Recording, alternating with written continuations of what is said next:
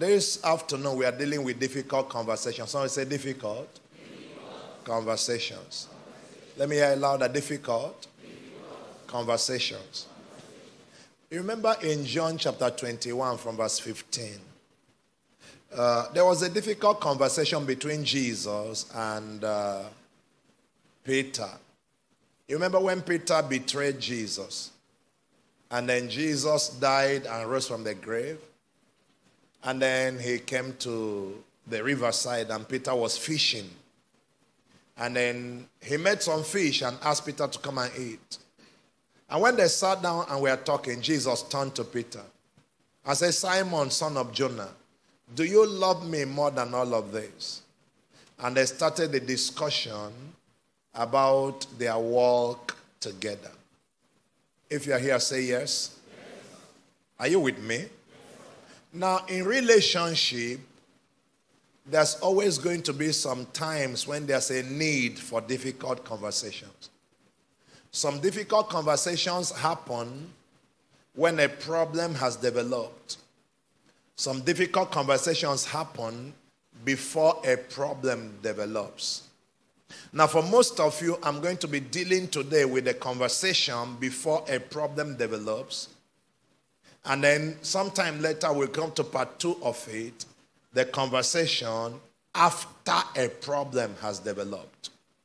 If you're with me, say yes. If you're here, say yes. For example, the conversation Jesus had with Peter was after. There was a betrayal, and then Jesus had to talk it over with Peter. Are you still here? What's wrong with you? Are you here? Then if you're here, tell your face. Your face doesn't know you are here. Are you here? Then talk. I'm here. Hallelujah. If you hear my voice, I hear you, sir. You see, when you are in a relationship, one of the reasons people don't have some difficult conversations is that it is tempting to assume that somebody you're in a relationship with understands some things you are thinking. Don't assume. It can be dangerous to assume. Don't assume. You know, that's why many times when we counsel with a lot of people who are about to get married, we find out that they were preparing to get married, but they never prepared for the marriage itself. A young girl is being employed as a wife. A young man is being employed as a husband. And they didn't give you a job description. There's no talk about what it's going to be like. They just assumed, when I marry, I know how marriage looks like. Bad mistake. Very bad mistake. If you're with me, say yes.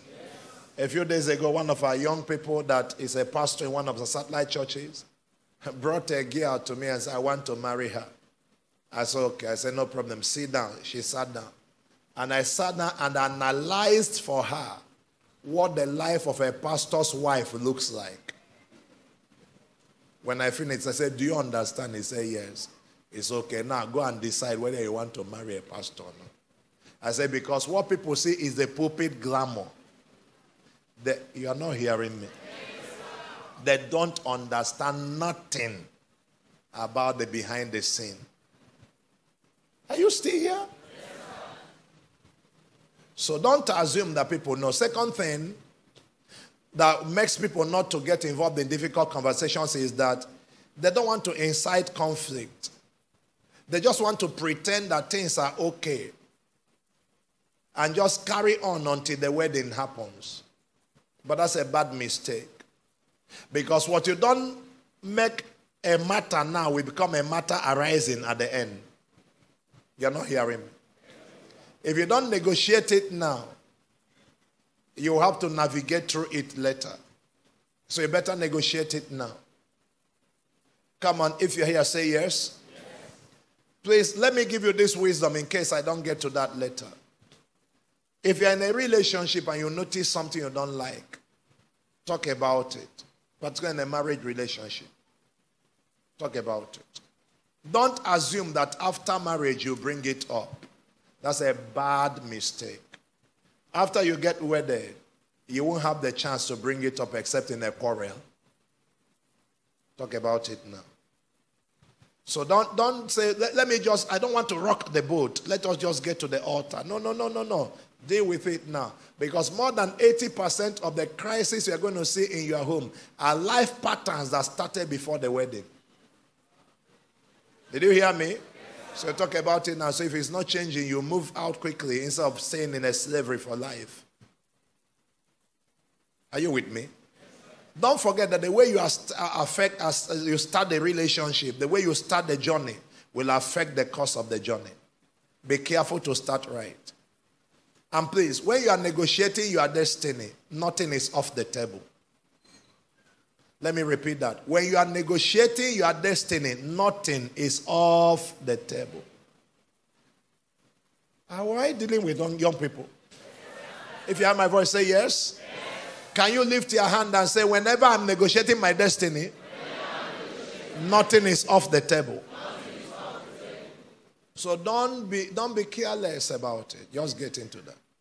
Now, I told you today we're dealing with conversations before crisis. Let me give you 8 conversations to have in a relationship. If we don't get to all of them, no challenge.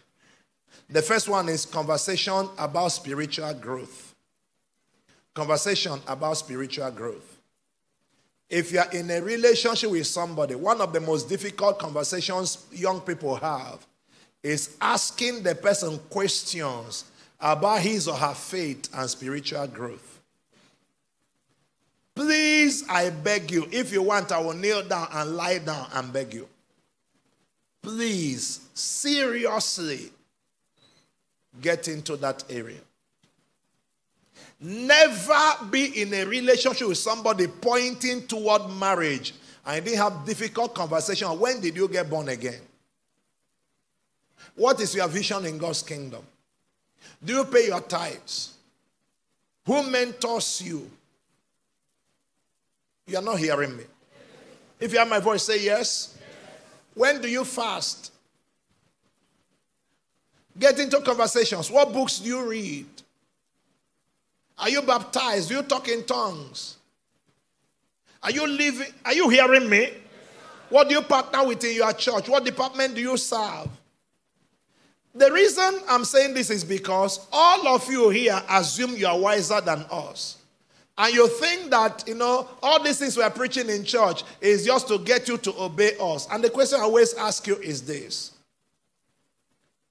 If you do this thing I'm saying now, how does it benefit me? How does it put money on my table, in my hand? How does it put food on my table? How does it raise my profile? The reason I'm telling you this is because it has serious implications. Listen to me. If you're here, say yes. Look up here, look up here, look up here, look up here. Hello? Hello?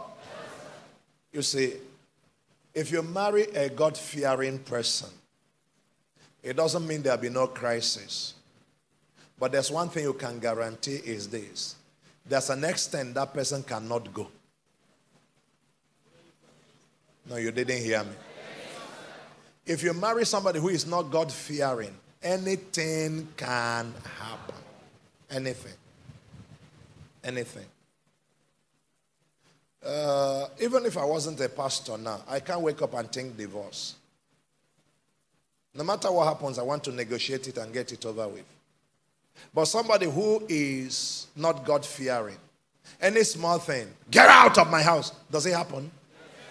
Do you notice that when somebody is not God-fearing, if he messes up, even to apologize is a problem? If you get out, am I the only one that slept with somebody? I beg. If you don't like, get out of this home.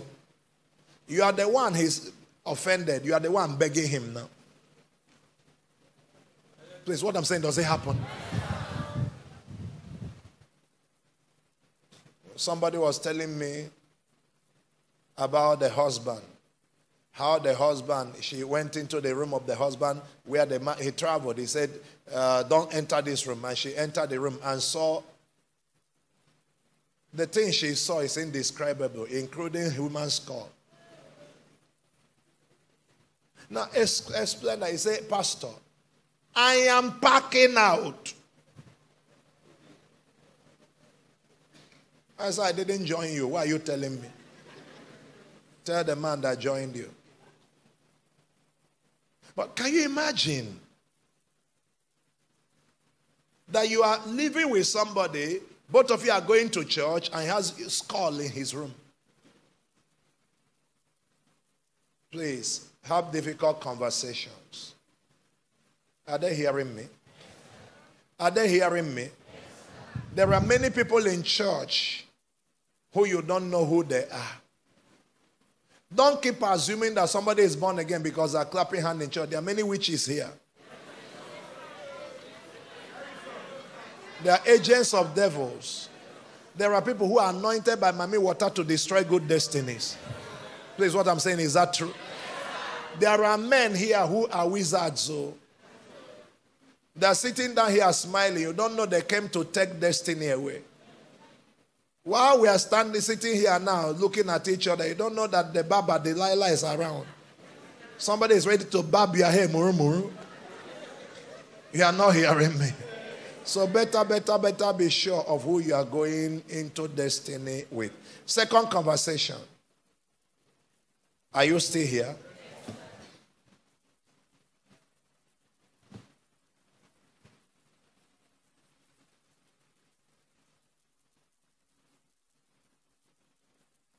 Second conversation is conversation about moral boundaries.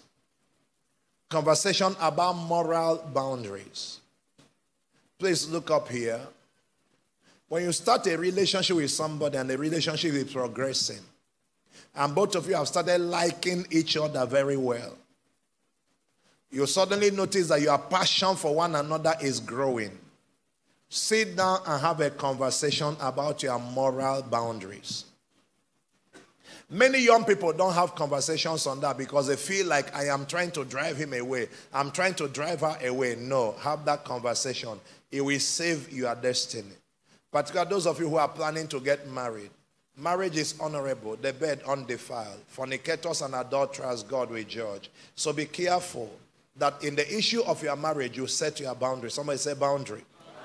Can I say boundary? Can I say boundary? One of the reasons we don't do it is because we think we are rejecting the person. We are rejecting the person. You are not rejecting the person. You are saving him and saving yourself.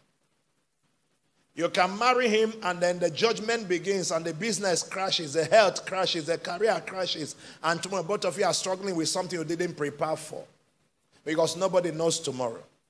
The young man you are looking at here now, looking as if he's going to conquer the world, can get up tomorrow and you see one sickness in him that you can't handle. That's why he can lose his job. He can have an accident and you have an invalid in your hand. Are you with me? All kinds of things. So don't put yourself in a bad mess. Have a difficult conversation. These are moral boundaries. The good thing about boundaries is this. Even when you fail, you set a boundary. You know I crossed a boundary. But when there's no boundary, you know where you crossed. Are you hearing me? If there was no boundary, there's nothing to apologize or repent or walk away from. Do you understand me? That's why you set a boundary. If there's no boundary, anything happens. But if there's a boundary, even when you messed up, you know I crossed this boundary. This are bound. You discuss it again. And you say, no, not. And you go for counseling. And somebody prays for you and helps you to recover yourself. Without a boundary, everything goes. Without a boundary, sin becomes a lifestyle. Without a boundary, sin becomes a lifestyle of your relationship. Without a boundary, sin becomes a lifestyle of your relationship. So discuss moral boundaries. This is how far we go. This is how far we don't go. This is a line we draw. This is a line we don't draw. This is who I am. This is how I behave. This is how I live my life. Draw the line. You say, no, I don't want to drive him away. I don't want to drive him away. The moment you notice that you are liking him so much and she's liking you so much, put a boundary. That's a difficult conversation to have. You sit down. Are you with me? Are you with me? When we are cutting, the way we had it was very funny. It wasn't a really simple thing to do. I brought a material, photocopied it. about some people, their relationship and all of that, their sexual life in their relationship and all of that. And it was something that was not much of a Christian. So I get it, I gave her, I took my own, and I left. We read it together and all of that. So she came, and we were going somewhere that day, and I just brought it up. I said, what do you think about that? I wanted to know what was going on in her mind. And she wanted to know what was going on in my mind. She said, okay, what do you think about that? I said, you tell me first. She said, never. That's not what I want in a relationship. I said, okay. He said, what do you want? He said, that's what I want. You're not with me. Are you still here? He said, that's what I want. How can I be dating you and we will not be chopping life? No, that's what I want. Say no. We talked as if we were arguing and all of that. We were walking toward somewhere in Mama said that they were just talking. And then she was getting worked up and all of that. So I started laughing. As I'm a pastor, I needed to know what demon is in you before I kill myself for nothing. I brought another material I photocopied and I gave to her. And I showed her, I said, you take this and you study, see what I marked on that. This is how to set boundaries in our relationship so that we don't destroy our future going forward. It was a simple conversation, but it was important we had it. So in the midst of that, we don't take a journey that I won't be here today. No, you didn't hear me. Are you still with me? Lift your hand. I speak over you today in the name that's above every name. May God give you grace for reconversation. Since you didn't say amen, can I talk to somebody else? The third conversation we must have is conversation about career and life goals. Your career and life goals. You got to ask yourself, where are we going? A young man says, I like you. You say, I like you. I like you too.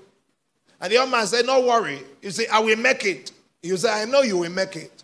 But tell me how. All of you are here. Anybody that shares his dreams and goals with you, ask him about his life plan. Did we talk about life plan a few days ago? Ask him about his roadmap. They go America. How? I will be a billionaire. How? Where you they go? How? You are not going to get it from Chimmak and from MMM and then BA Forest. The way people are looking at me. Or you think I forgot Naira Bet?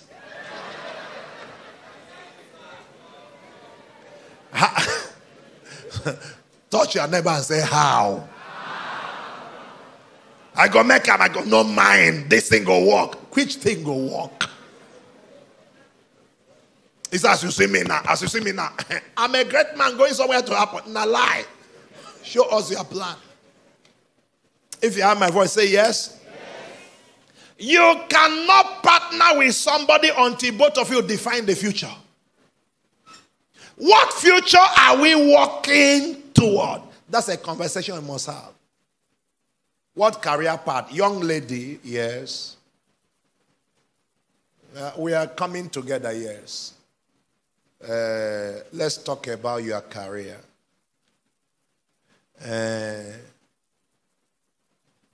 Tell me about your dream.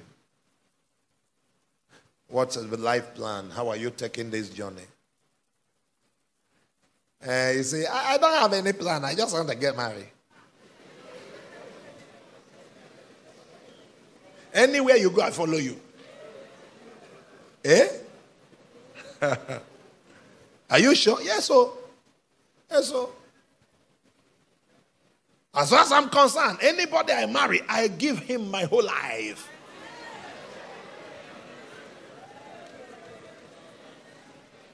Thunder fire question. I am running. Also, can't handle it. Same thing with the young man. He said, don't mind anything they're talking about. I know myself. Give me 3 years. How? Somebody say how? There are some people you saw here now who told you, give me 3 years ago. They are still not started now. They're asking for give me another 3 years. That's the reason many young girls are in a relationship for 7 years and they don't get to the altar. Every year they postpone. Because the person they are dating, they're dating on hope, not on plan. Faith goes with a plan. Number 4. Is anybody hearing my voice? You can't cut and it's not cutting. The fourth conversation that is difficult to have, but you must have it, is conversations about issues in past relationships. If there is anything popping up in the person's past relationship, talk about it. They are not here. All of you here are listening. I didn't mean every time you sit down, you say, tell me about your former boyfriend. What did happen? Are you with me? Are you with me? Were you sleeping with him? How many times? Anybody that is talking to you like that, you know, number one, he's immature.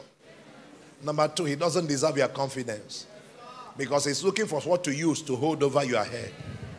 So if you talk to the person like that, you are more stupid than him. Am I talking to somebody here too? So don't get into that. But then in relationship, there are things that will pop up. Hello? Maybe she notices that you keep chatting with your former girlfriend. There's something you call your ex. But every time he calls and you pick a phone, hello, how are you? Jailbreak now. Let's talk about this. Am I talking to somebody here too? You must have that conversation. Or you had a child out of wedlock and the man is around. Or you had a daughter, a child, and the girl is around. We need to talk about its issues out of your past relationship. If you help me, say yes. Any person you are dating and the person had a child before and doesn't tell you, and you're almost approaching wedding and the person didn't tell you, please, anybody that cannot talk to you about something as serious as that is hiding many other things. If he doesn't believe you're going to accept him concerning that, he won't believe you're going to accept him over other things. Don't believe him, walk away. He's not an honest person. If you had a child out of wedlock, you don't have to tell me on the first date. You don't have to tell me on the second one. You don't have to tell me 6 months or 3 months into the relationship. But if you notice that we are approaching issues of decision, moving from dating to courtship, you must tell me. Are you hearing me here? The circumstances of that child must be discussed. And we say, okay, do we proceed? Don't we proceed? He said, if I tell him now, he may walk away. It's better he walked away than he punishes you for the rest of your life. Are we clear? So you bring on the table and talk about it. You talk about it. And then you move from there. Time is going, so I'm not going to get into more details on that. Are you catching me? So these conversations, not all of them are not really very exciting to talk about, but it is very good. It helps you to learn about the person and come to terms with the past of that person and know how to manage the person. Hello? There are some people that had very bad breakups that became public, either in church or in your former school or whatever. You are aware of the breakup. Talk about it. Talk about it. Stupid young girls, you know what they do? They say, I don't care. Maybe a sister in church was dating a young man and they had a nasty breakup and they just step in there and grab the young man and they're trying to pose with him.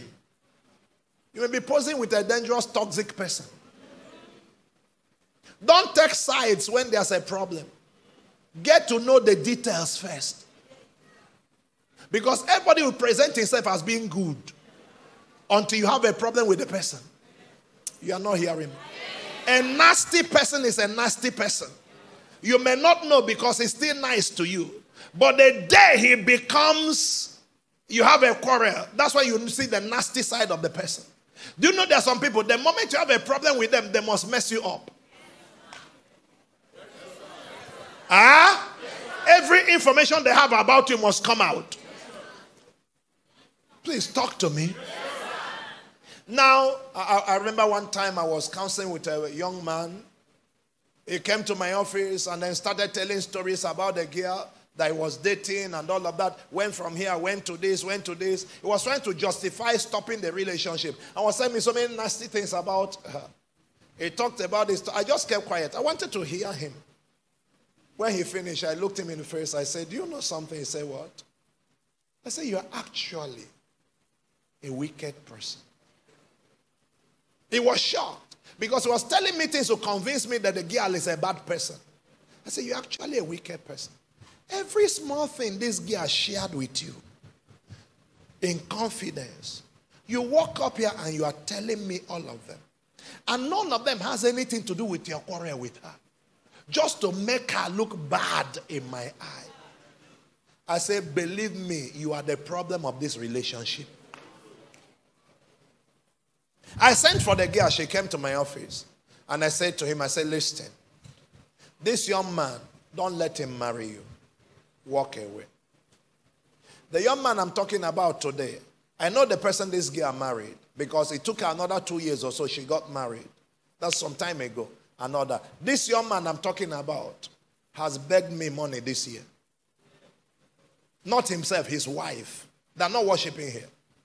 Because they can't feed. They don't even have accommodation. That's the person he was dying for at that time because he was doing well. But he was a nasty person. Can you lift your hand? I stretch my hand toward you. May God give you discernment. I wish you can say amen well. I'm trying to see how much I can run. The fifth conversation that is inconvenient you are going to have is conversations about family and in-law relationships. Conversations about family and in-law relationships. Hello? Hello? If you're here, say yes.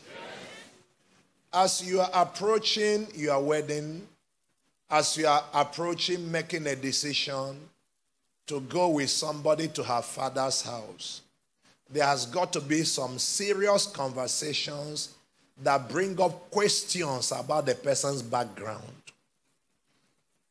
You are not hearing me. If you have my voice, say yes. You are going to ask questions about the person's background, about the family, about issues. I don't have all the time to give you that. Sit down, ask yourself, what do I really want to know about that? And ask.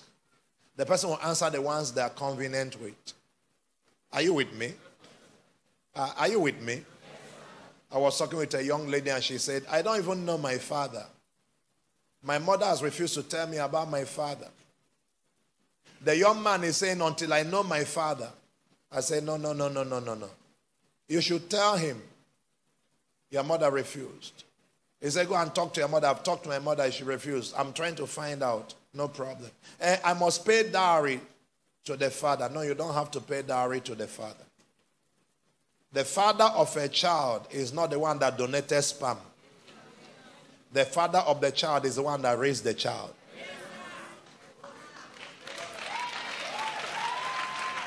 Are you with me? Anybody can be a sperm donor. Only the one that stayed there and raised the child is a father. Stop being a traditional minded person looking for a man that is non-existent. Am I talking to somebody here today? If that man never contributed to raising that child, don't go to him to pay dowry. You are honoring irresponsibility. You are endorsing waywardness. It's not Christianly, it's ungodly. Is anybody hearing me here? If your father says so, tell your father is wrong. A man that gave birth to a child never took care of that child from primary school, secondary school, university, and then because he donated sperm and walked away, your whole family will carry him, go to his house, and he give you a list. How big is your mumu? Tomorrow now, this one will go viral again. Now me talk him, you know, go kill me. Don't pay dowry to that man. If you don't know where to pay dowry, come here. I am the father.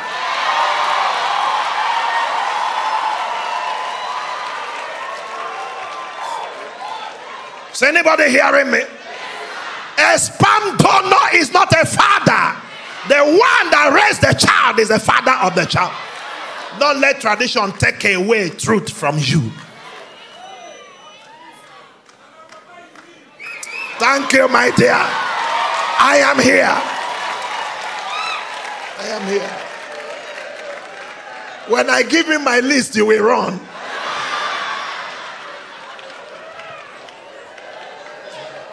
If you are here, say yes. Now, please listen. Now, when you are cutting and you have gone beyond that issue of we're about to wed and all of that, you are planned, you are working on that, and you're about to do that. Also, part of the in-law conversation is how do we relate with in-laws? Are you with me?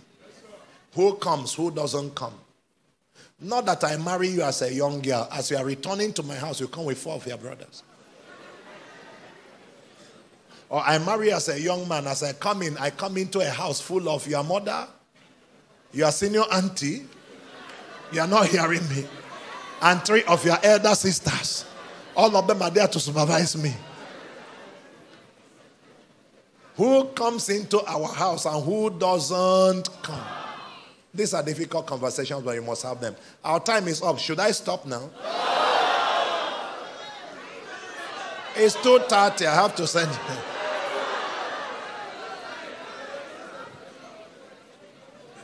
Okay, let me rush through so we can go.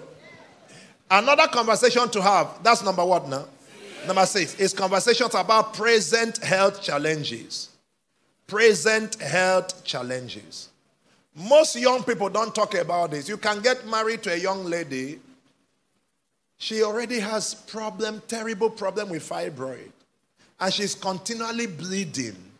And she doesn't tell the young man until they get to the altar. So they get married. She never told the man, I have fibroid, I keep bleeding. You're not hearing me.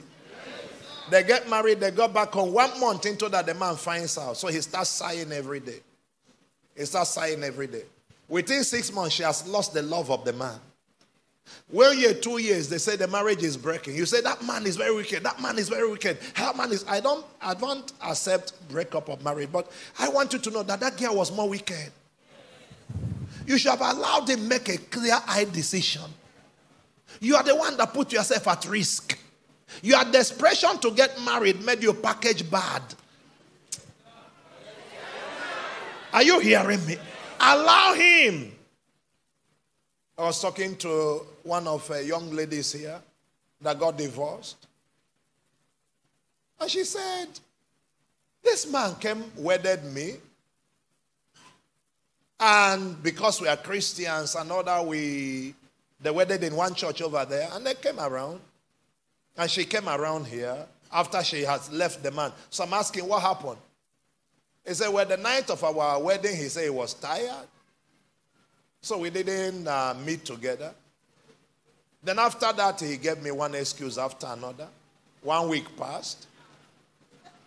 1 month passed.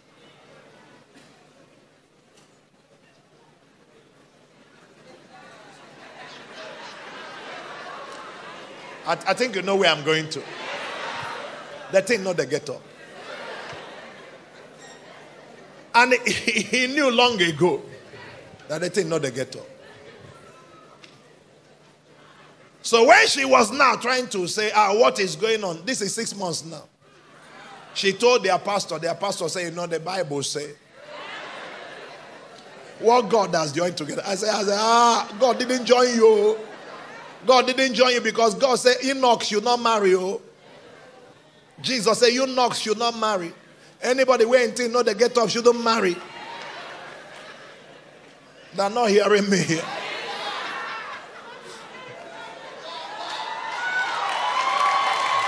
He shouldn't marry. Hello?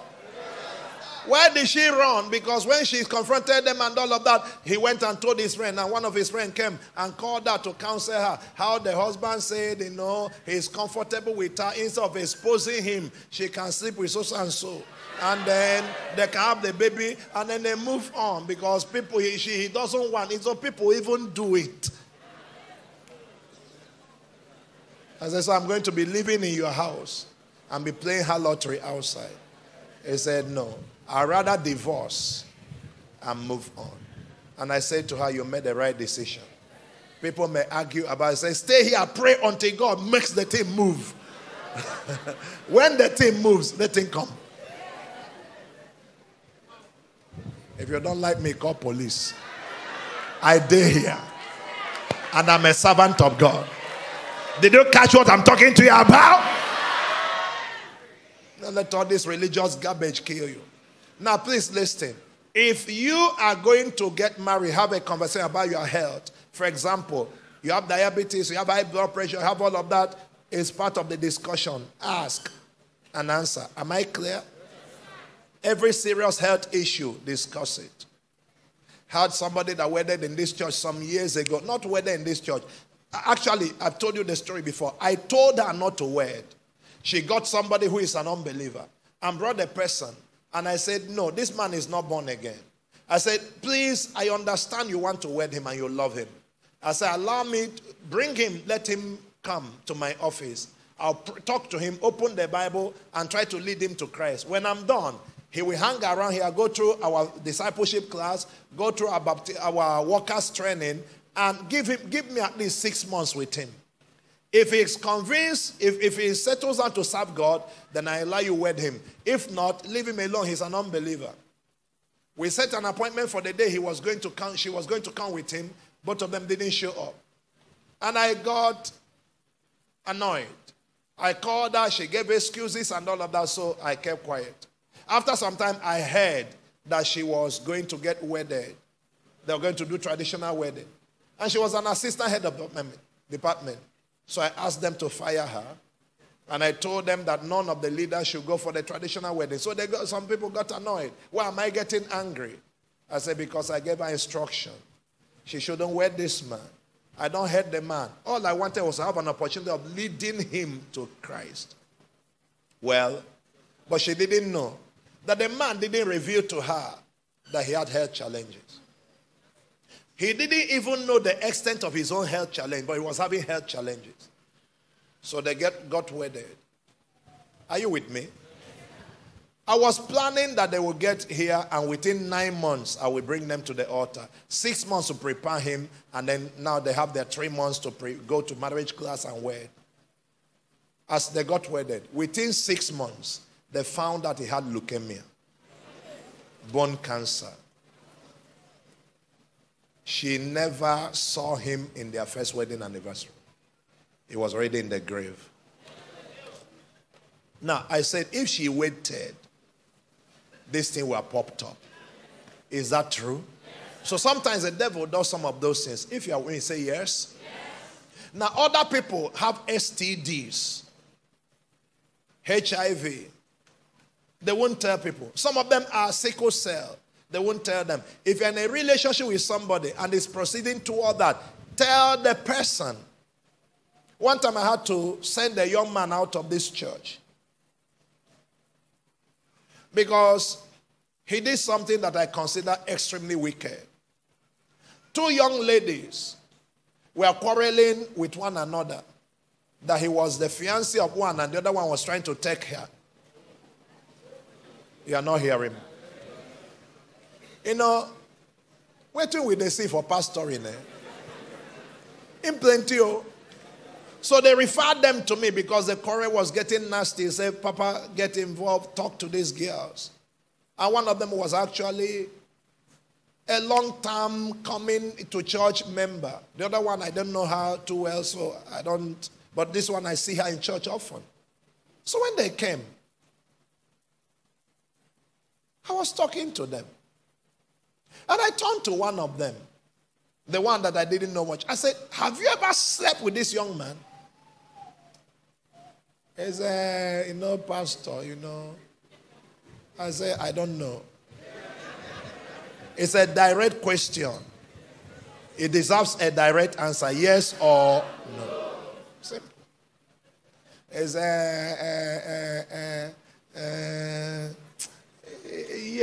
yes. When people are demonized, yes.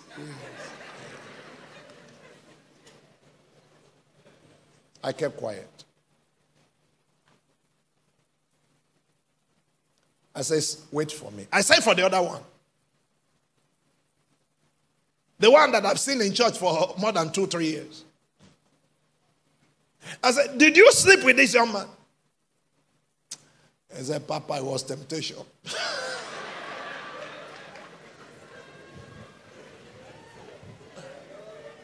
I said, go out. I said, for the young man, he came in. I said, did you tell both of them that you are HIV positive? I said, because some time back, about a year ago, you came to me to pray for you about your HIV status. Have you been healed? Because I didn't hear you testify. He said, no, he's still positive. I said, did you have any protection with them? No.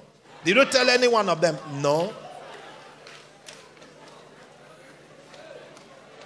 That one that I asked first, the one that was new in church, is still HIV positive till now. The other one, I didn't know when she went to do her status. I asked her for a report. He didn't know. She's not with us in the headquarters here. So I just ignored them. No. Can you imagine? So I called him. I said, I don't want to see you ever again till I die. Leave you and never return. Your heart is satanic. But you see, the girls that slept with him had all the message I preached. And they made their choice that to get married, they must give their all. So they have given their all. Now, he didn't marry any one of them, and they're both sick as far as I know. I speak over you.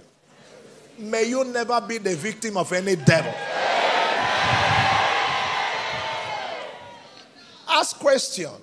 It's not the first time it has happened here.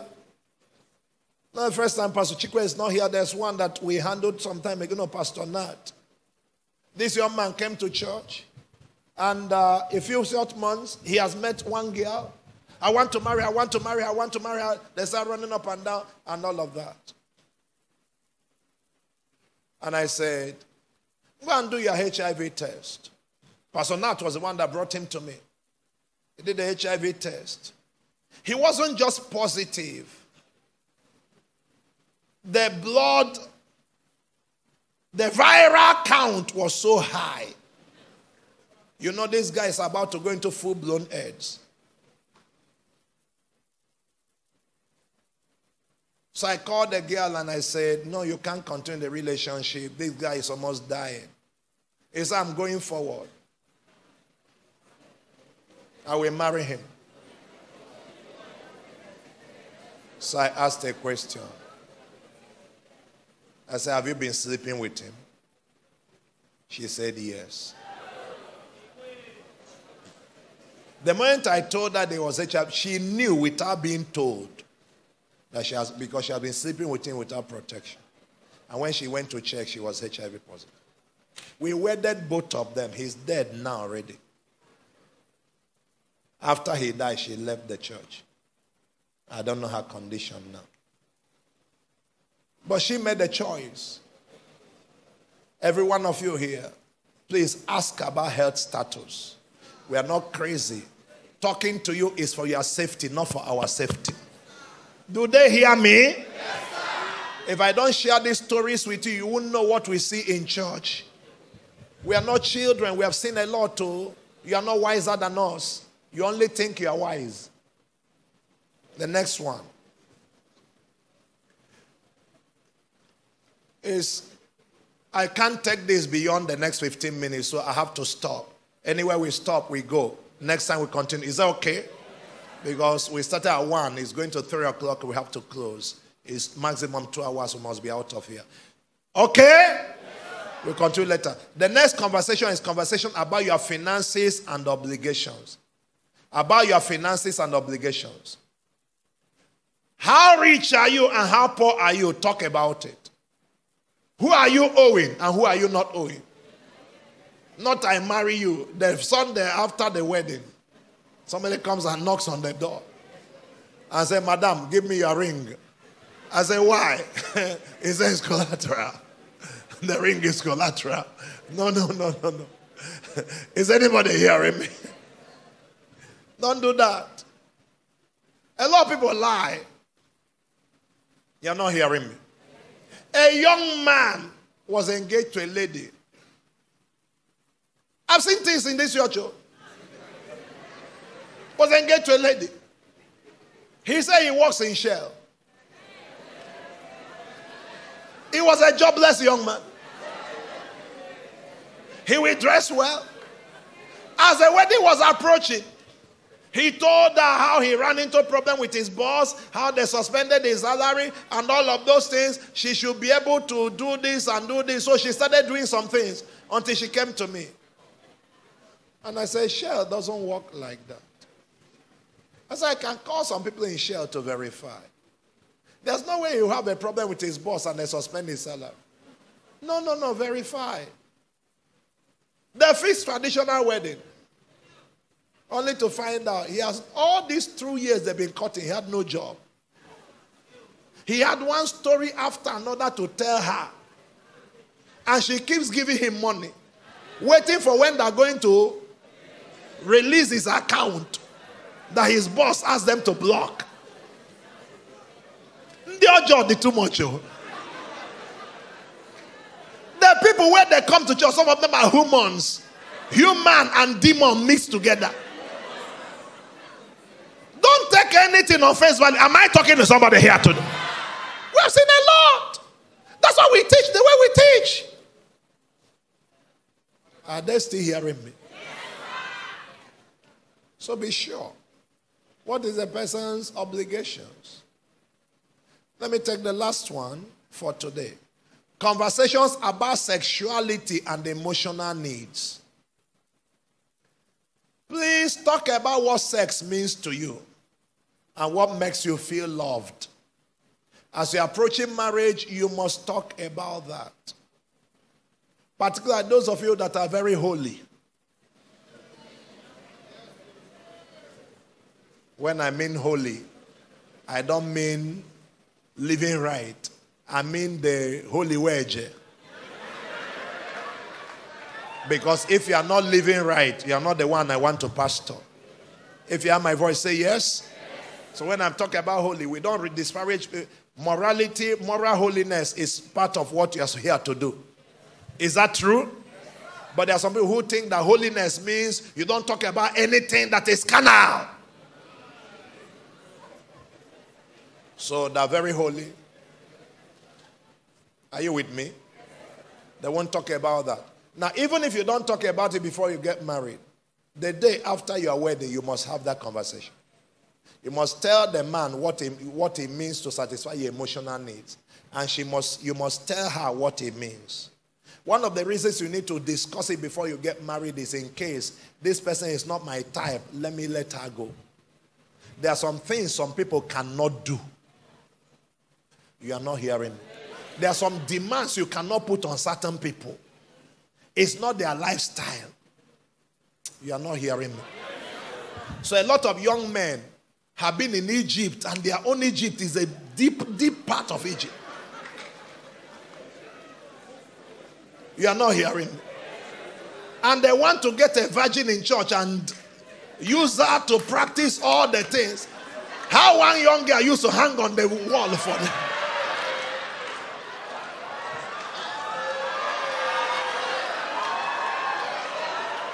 Now that you are born again, all things are. And if your own has not passed away, leave our sister alone. Go back to Egypt. There are people that were in Egypt with you who are born again. Allow them. They have all the knowledge of how to rotate on a fan.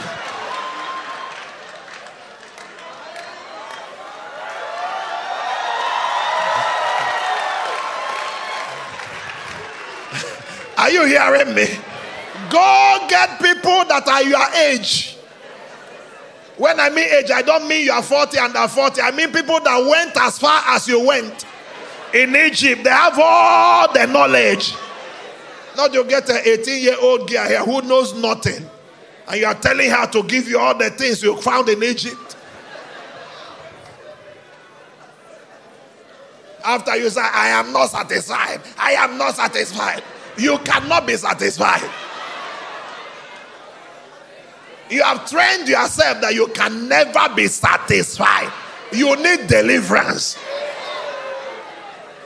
A demon is inside you. We need to cast him out of you. Is anybody hearing my voice here? So you must discuss that. There are many other things to discuss. There are about 10 of them, but I stop here because it's 2:55. You say, Pastor, how do we make that discussion? Let me just close this now. Set specific discussion dates and meet in a good place. Don't meet in the man's house. Don't meet in your house. Set discussion dates, meet in a good place. Don't discuss all of these things in one day. Take them one by one. I have a time frame for discussing them. Now, take time to listen to the other person calmly. And when you speak, speak with courtesy. Let the person hear you clearly what you think. Please listen. Young ladies, please look up here. One of the things you're going to find a biggest problem when you get married these days. Men hate to talk to a woman who cannot say what is in her mind. All the young men here, what I'm saying, is that true? That's one of the worst things that bring crisis in marriage. Women will run around issues. Meander. When you say talk, they won't talk. And then when you do something, they now hold you. He said, that's what I was saying. He said, when did you say it? He said, I was thinking it. You are not hearing. Anybody hearing what I'm talking about? No. Talk clearly with courtesy. Make your case. Are you with me? Now, when you are having a discussion, please listen. And this is a very, very, very key point. Make sure you understand each other's opinions and positions. Make sure. Listen, don't assume you understand. When the person finishes telling you what he thinks, repeat it for him the way you understand it. And say, this thing we're talking about sexuality and all of that. Are you telling me that you believe in this or that you don't believe? Or this is the boundary. What is this what we're agreeing on? Repeat it so the person can hear what you said and either say yes or no. Because many times people leave a discussion at the point of discussion without decision. Do you hear me? They leave it at the point of discussion without decision. When you have a discussion and you don't arrive at a decision, you can't have an action point. Are they hearing me? So you repeat it for the person. Young man, the same thing. Understand one another, repeat it, and then act on that. Because it's your destiny you are negotiating. All I'm telling you, some of you will look at it, you don't do it. But I am having a home that is working. When your own doesn't work, we add you to a prayer list. If you help me say yes. Another thing is this. If your positions differ, if you find out that your stand and her stand differ in any discussion, don't be quick to make compromise. Just say, okay, let me think about it. You think about it. We'll discuss it another day. Don't be quick to make compromise. When you come out, you call a leader and ask questions. Call somebody a mentor and ask questions. When you get the opinion of other people, next discussion, you get back to that based on the counsel you got. Don't be quick to make compromise. Your compromise can wreck you. Are you with me? People that have low self-esteem and people that just want to make sure the marriage and the relationship continue, they quickly say, okay, I adjust to you. In adjusting, you miss your future. Don't do that. Did you hear me? Now, another thing to do, that's number 6, take notes and decide on how to follow up the decisions. Write down something when you're making the decision. And finally, pray and affirm each other before and after each session. Before you start the discussion, pray. After you finish the discussion, pray. And affirm your love for each other. You know, whatever we're discussing, just don't forget I love you. Don't forget I care for you. Don't forget I want to be in this relationship with you. But we need to talk about these things. Affirm your love for the person and pray together before getting to the discussion and after that. Did we catch yours? Did I try? Give the Lord a clap as we rise.